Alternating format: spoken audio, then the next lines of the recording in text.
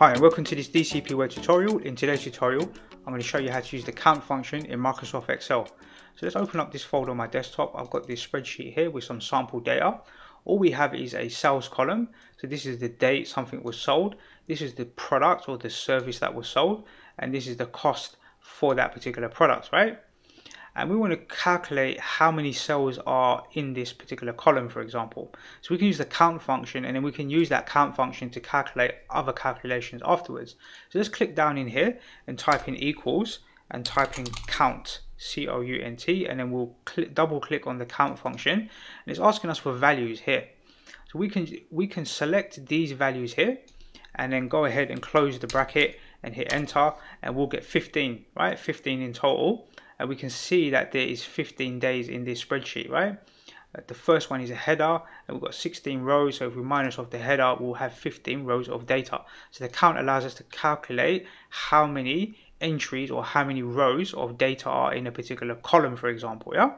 Now we can use that information to do other calculations. So for example, we've got a sum function here. So we could type in equals, for example, sum, and then we can double click on the sum function and then select all of these values here as well, and then close the bracket and hit enter. Now we've got a grand total, and we could calculate an average based on our grand total divided by the number of entries. So we could click here, we could type in equals this value divided by this value, and then hit enter, and that gives us an average. We could use the average function as well, but I'm just giving you an example of how to use the count function within a separate formula, right?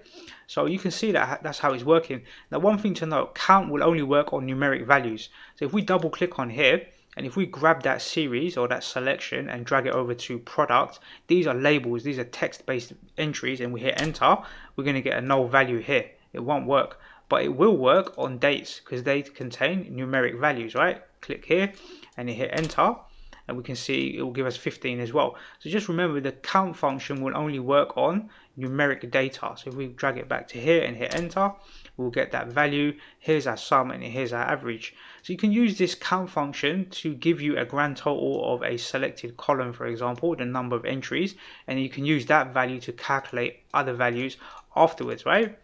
So that's how I use the count function in Microsoft Excel. I will be doing another tutorial, maybe explaining some other functions or how you can use the count function, but this one is just about how it actually works and how to utilize it in a basic example. So let's go ahead and close this spreadsheet.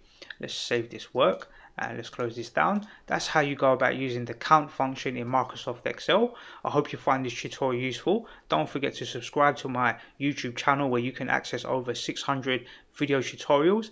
That's the end of this video tutorial, and I look forward to seeing you in the next DCP web tutorial.